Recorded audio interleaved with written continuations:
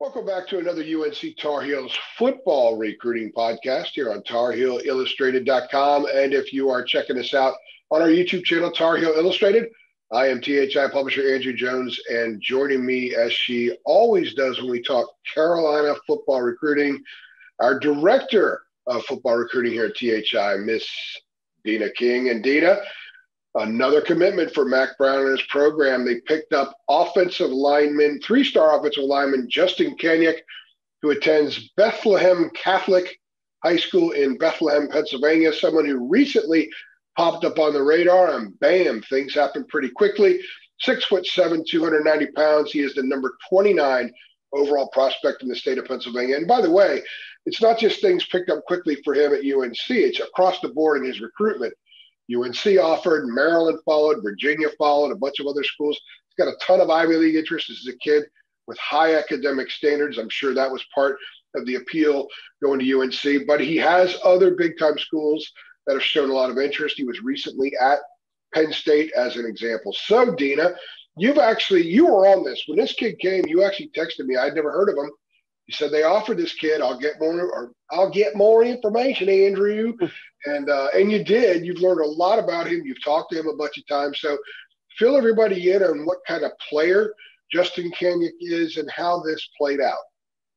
Some background. He's a kid 2022 kid that probably didn't get the opportunity to go to a lot of schools, was under the radar because of COVID.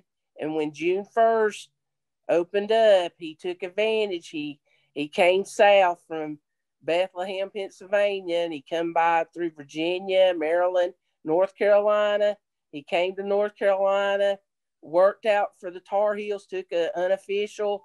Coach Searles loved what he saw. He offered him. Now, this kid, he didn't even have much of a rival's profile. He wasn't even ranked or anything, had any stars. He got an offer from Liberty and Maryland on this trip because he stopped by, like, I guess basically his recruiting trail came south and got all those offers. Here lately, like you said, he picked up an offer for Virginia. So he was using June as a lot of these kids just to get out and face-to-face meeting and working out with these coaches and taking advantage of it. So his first visit to UNC, where he worked out, he loved it. He told me, he fell in love with UNC, liked everything about it, picked up the offer, felt blessed. I had a sense that after the comments that he said, he was really wanting to be a Tar Heel, and he set up an official on the last weekend that they could in June, and it moved fast for him. Mack Brown and the staff really made an impression, and the school recruited itself, with top academics, top athletic programs, good facilities, great coaching staff. So, Justin Kanyuk, from a Pennsylvania kid, there's certain states that you feel like, man, they're just a football. They come from a football. Texas is another one, that, if you get a kid from Pennsylvania, they're going to be tough, especially an offensive lineman like him, 6'7", 290. He lives and breathes and eats football because, the historical perception of kids from Pennsylvania. Yeah, offensive linemen, tight ends, of course, quarterbacks. Quite a few really good quarterbacks come from Pennsylvania. Great football culture up there. What I find interesting about this recruitment, and you and I have learned this over the last couple of years, as I think we really understand exactly the approach that Mack and his staff have to recruiting. And I know that when some coaching staffs offer a kid with no star rating, fan bases go into meltdown. Why are they offering that kid? What the heck? But I think people understand that, especially with COVID, And I'm glad you pointed that out because that really has been a factor for a kid like Justin Kanyuk. But you have to trust what these coaches see. Stacy Searle's been around this stuff for a long time, coached in major programs. He knows what he's looking at. Mac knows what he's looking at. Longo knows what he's looking at. And I go back to Kamen Rucker 2 years ago. I'll never forget. He came for a visit. They offered. He committed that Monday. And I remember talking to him about why he committed. A lot of the same reasons that Justin Kanyuk has told you. And people didn't know a lot about Kamen Rucker. They thought, why are they going to take a kid like him? Why don't they hold out for somebody better? Well, who got 25 snaps in his first game as a true freshman last year against Syracuse? Kamen Rucker, who's a big part of what they're building that defense right, who fits in perfectly, Kamen Rucker. They know what they want. And when they look at a kid, especially when you get a chance to coach Kanyuk in person, they know exactly how he would fit in. So this is obviously a case where if you understand the staff and respect what they have done in the past and are doing now, just trust what they do. This is our message to Carolina fans watching this.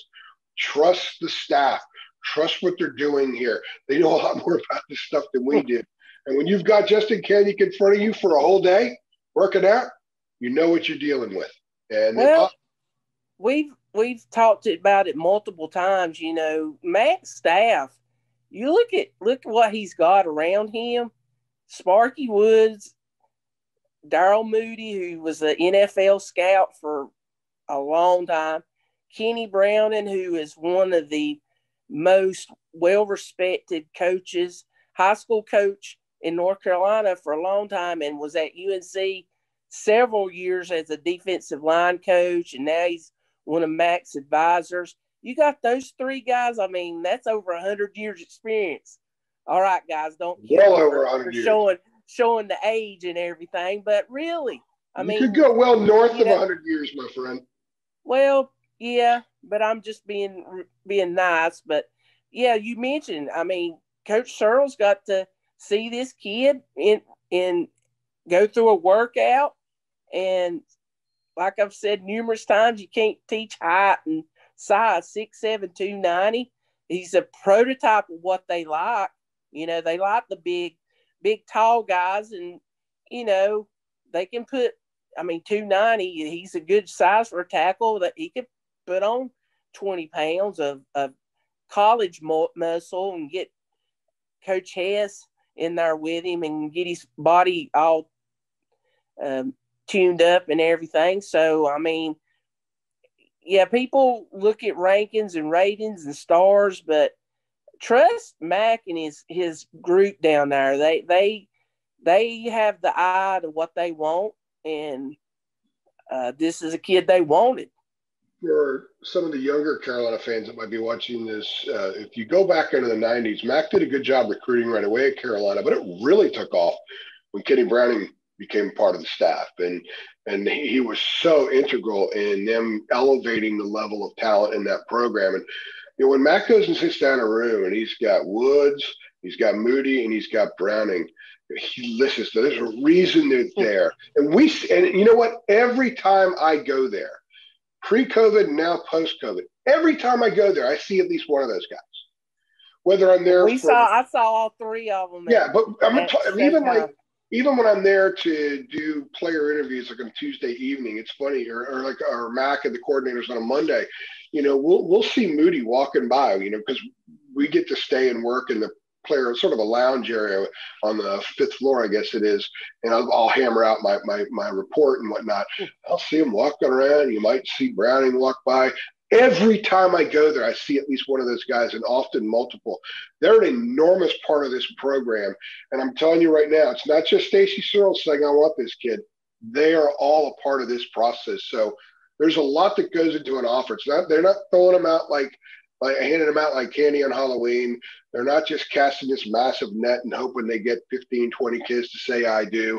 There's an intricate process here that goes into this. And they obviously liked a lot about what they saw from Justin Kanyuk, and so did Maryland, and so did Virginia, and Penn State's closing in on this thing too.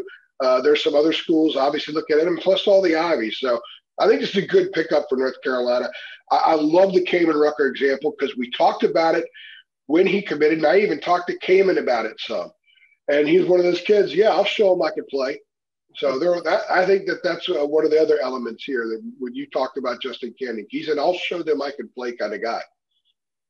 Yeah, and being from Pennsylvania, you mentioned Penn State, Pittsburgh. Yep. You know, they're really good football up there. So I mean, Mac said they would go outside the blueprint. Let's be honest, the offensive line prospects in North Carolina hasn't maybe been like in years past, and so they've had to go out of state to get some of these guys. Justin Kanyuk is the latest member of the class of 22 to pop for Mac Brown and the Tar Heels. The class is filling up, Deana. It's fun times, exciting times. We knew that the summer, once June hit, would be electrifying, and it certainly has been. She's Deana King. I'm Andrew Jones. Thanks for stopping by.